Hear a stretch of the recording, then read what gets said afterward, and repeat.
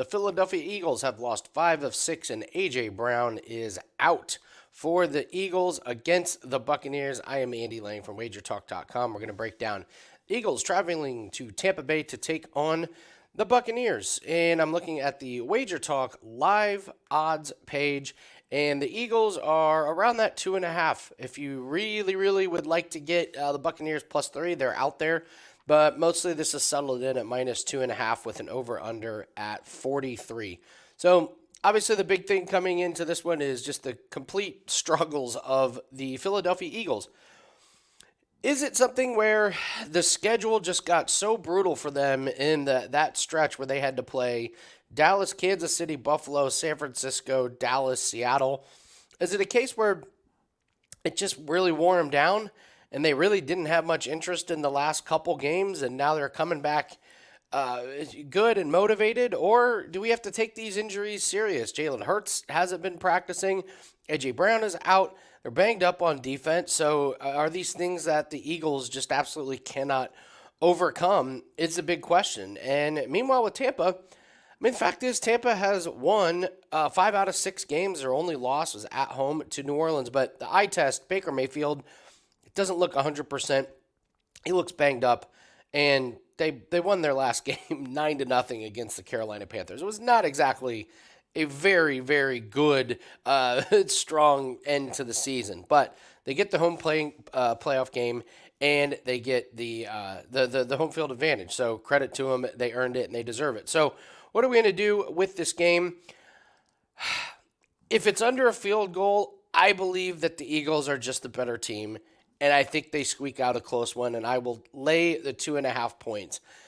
It's scary because of how bad the defense has been, but I think Mike Evans is going to get his yards and probably a touchdown. I think Rachaad White is going to have a pretty good advantage on the ground, but this is a Tampa team that, when they've stepped up in competition, they've struggled. Their best win, I believe, is at Green Bay. That was 34-20. That's a playoff team.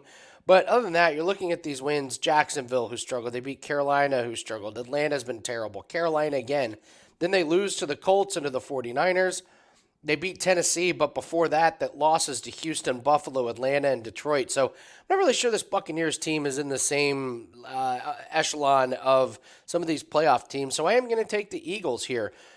It's a roll of the dice that they just, for whatever reason, didn't have the heart in the last few games, and I like the motivation on this team. They're already talking about the coach potentially being fired if they lose this game. And one guy I do trust in the locker room is Jalen Hurts. We've seen it throughout his college career. His teammates rally around him. And when it comes down to a quarterback, I'm going to trust Jalen Hurts over Baker Mayfield.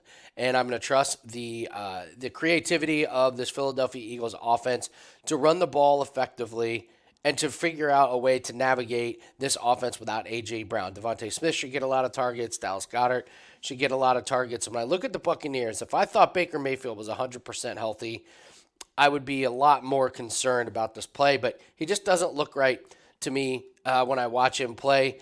And I think the Eagles are going to do whatever they can to take away Mike Evans, whether it works all game or not. I just think it comes down to a late possession in the fourth quarter, and I will trust the Philadelphia Eagles team that has been there before. So my official play is going to be the Philadelphia Eagles. I will tell you, I like the rushing line on Rachaad White to go over.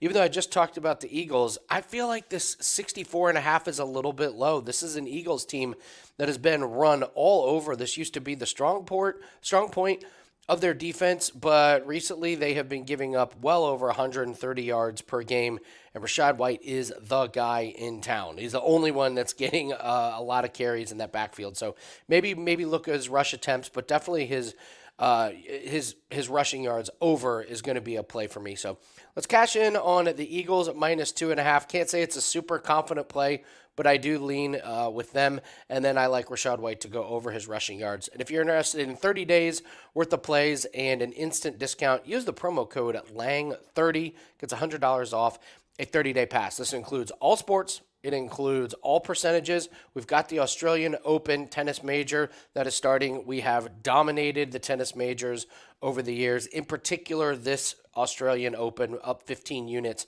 last year. So if you want all sports, including NFL plays, NHL plays, Australian Open, UFC, use the promo code LANG30. We're up 91 units in 2023, already up 22 units in 2024. So looking forward to keeping the profits rolling in and helping everyone to build those bankrolls. Good luck on your plays today, and we will see everyone later.